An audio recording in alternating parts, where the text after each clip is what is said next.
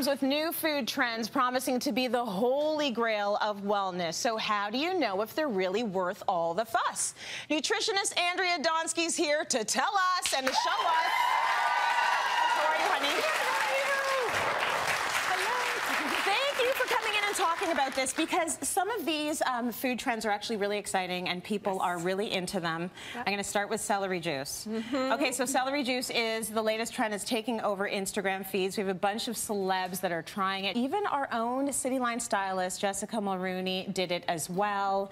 So, should we try it? Because it sounds gross. I mean, listen, if you're into celery, and very few people are, then it sounds like a great alternative. But why would you want to try it, and should we be drinking it? Okay, so first of all, the answer is a resounding yes. You absolutely should try it. We should try it. It is, and it's a global movement for a reason. So the person who started it is named Anthony William, or the medical medium. So what he wants you to do is he wants you to drink 16 ounces of celery juice every single morning on an empty stomach. Okay. The key is that empty stomach. Now, celery juice has vitamins, minerals, electrolytes, digestive enzymes. It also has something called cluster salts, which help to detoxify the liver. Okay. Which is amazing. So the reason why we want to try this, there's so many testimonials for people online who are finding amazing health benefits. Yeah. Better digestion, less bloating, less acne, less rosacea. I mean, the list goes on and on. More energy. It's amazing. So, Tracy, you know me. Oh, I'm going to try it, aren't I? Well, we're going to try it, but if there's a health trend out there, I'm going to try it as well. So I've been drinking celery juice for about 3.5 weeks now. Okay. I love it. You do? I do love it. I find I have more energy. I find that I'm sleeping better, and I also find my digestion is working well. But it did take a while, so it took a while to detoxify. So the first week or two, you're detoxifying, which is what it's supposed to be doing. So you might get a pimple or two or some other detox symptoms, which is amazing. So I definitely highly recommend it. You want to drink it 15 to 30 minutes before a meal, and I'm going to have you try it. Now, in all honesty, it took me a few days to get used to the taste, but once I did, I look forward to it every single morning. It's gross, yeah, just like as I thought. You know what it is? It's not gross. It's like celery has always been sort of like a nothing vegetable to me.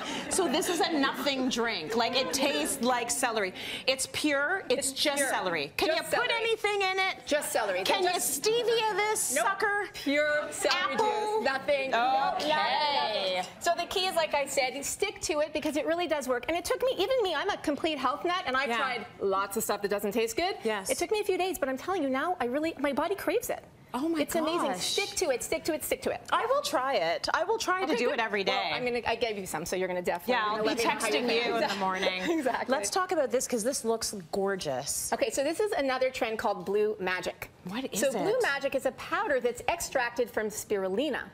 Oh. Spirulina is a blue-green algae. Now, spirulina is really great for us. It has vitamins, minerals, antioxidants. It also is a complete protein. Okay. So spirulina has two pigments. It has a dark green chlorophyll, which you find in most green vegetables. Yep. It also has a phycocyanin, which is a blue spirulina or Blue Majik. That's where it got its name from. Isn't that incredible? Yeah, it's beautiful. So I put some of the powder in this yogurt. Look how amazing. So if you're scrolling through Instagram and you see all these amazing smoothie bowls that are blue, they're using phycocyanin. Okay. They're not using blue food coloring, which is why I really love it. So this is Blue Majik added to water, so you can see how gorgeous and blue it is. This is added to a little bit of ginger and turmeric, so it turned it a little bit of like that bluey green. Okay, so I want to know how that tastes. So you're going to try it. Or do I want to know how that tastes? Why don't you try this? This is the coconut yogurt. It's unsweetened, so it's just, it has a little bit of a blue-green algae taste, but it's fine. Yeah. Yeah, it's fine. It tastes like yogurt. Yeah. So there you go. I mix it into my yogurt. You can put it into smoothies, smoothie bowls, whatever you want. It doesn't really affect the taste that much. No. Okay. No, I'm okay with that. Yeah. And it's a trend, so we want to be doing it. For sure. Blue is an unappetizing color, though, which is why they don't usually make a lot of food blue. So you have to get past that. It's very pretty to look at. And beautiful to take pictures with. And beautiful to take pictures with. All right, so next we've got oat milk.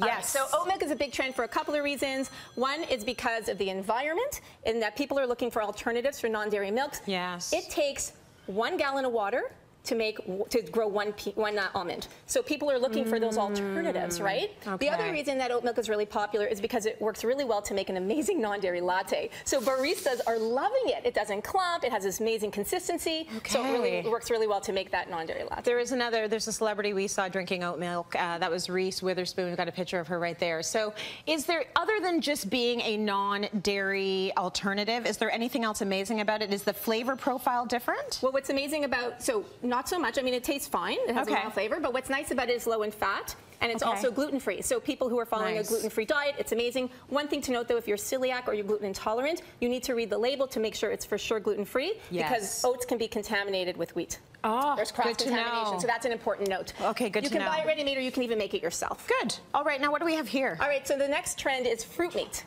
Oh! All right, so 2019, meat made of fruit? Meat made of fruit. So what's happening is that plant-based diet continues to be a big trend in 2019. So people are looking for substitutes, right? Yes. So one of the most popular fruits that people are using to substitute is called jackfruit. Oh, yes, I know jackfruit. So jackfruit is amazing. It's got vitamins, minerals, antioxidants, but it's also really versatile. Okay. So this is sweet jackfruit. I'm going to have you try some a little bit over there if you'd like to. Okay. Sweet jackfruit is ripe, and it tastes really great as a dessert, or you can have unripe or green, or it's more savory jackfruit. So this is what people are using to replace meat. So you can make it as a pulled pork sandwich. Did you try this one? This is the unsavory one. It's made with some barbecue sauce, and it's using to replace chicken, pork, and beef. Okay. Nice, right? Yeah, this is actually okay. Yeah, it tastes really good. Even texture. You might have a bit of an issue with the texture, but you can get over that. Yeah, it's pretty good. Exactly. Yeah. Not bad. Yeah, I like it a lot. I'm shocked. Okay, cassava? Cassava. This is a big one right now. Right, cassava's amazing. Cassava, this is a yucca root, by the way, which is cassava. So you can use this to replace potatoes in French fries. You can make mashed yucca root, which is really nice. Yeah. It's also, so the nice thing about cassava is that it's gluten-free, it's grain-free, so it's paleo approved, and it's nut-free. So I eat this all the time. Grain-free, nut-free. Nut-free. So if you're on a paleo diet, you can have cassava. This is cassava flour. Okay. What's nice, it's got a mild flavor and that powdery texture, and you can use it as a one-to-one replacement for wheat. So you can make cookies, you can make chips, you can make tortillas, you can do whatever you want with it, which is really awesome. Does it come out any more dense? Like, would it be like using a denser flour? Or no? It's a one-to-one. It's light, exactly it's light and fluffy and everything like that? And there's a cookie. I'll have you try one after. Because it feels very carby, a cassava.